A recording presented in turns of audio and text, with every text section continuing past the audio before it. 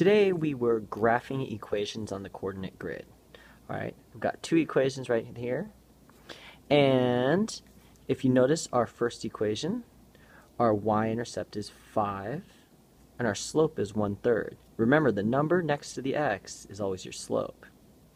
So we're going to start by plotting the 5 on our y-axis. So it's going to be right there. Now I know we've been just focusing on the positive part of the coordinate grid up until now, but now we're going to open everything up. So just remember, your starting point, your y-intercept, is always plotted on the y-axis. Now the second thing we need to do is plot the pattern of the graph. Now our rate, our slope, is positive 1/3, which means from here it's going to go up 1/3 of a square each time we go over.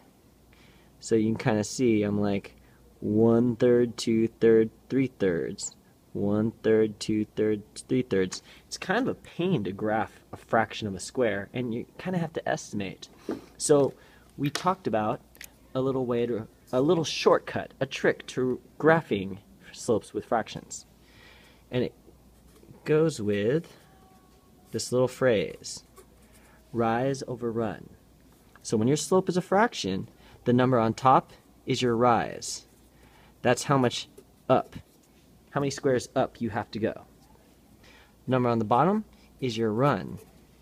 That's how many steps to the right you have to go. Okay? So watch what we do. Instead of going up 1/3 of a square each time, if you just go up 1, right 3, you'll hit the same spot that we did by graphing 1/3. But it'll be a lot easier because you have to plot every single little fraction. So up 1, right 3, up 1, right 3, up 1, right 3. I end up hitting exactly the same spots as I did before.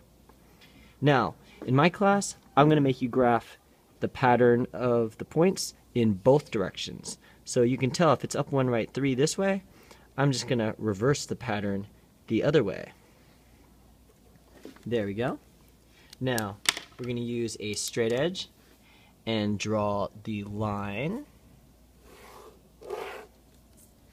and I require arrows at the ends of both ends of the line, because the line will go on forever in both directions, and you have to show that it does with those arrows. Alright, let's do one more example. Here we go. Y equals 10 minus 2/5 x.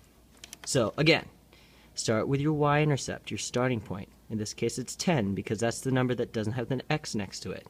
So I'm going to plot 10 on the y-axis. From there, I'm going to use my slope to determine my pattern. My slope is negative 2/5.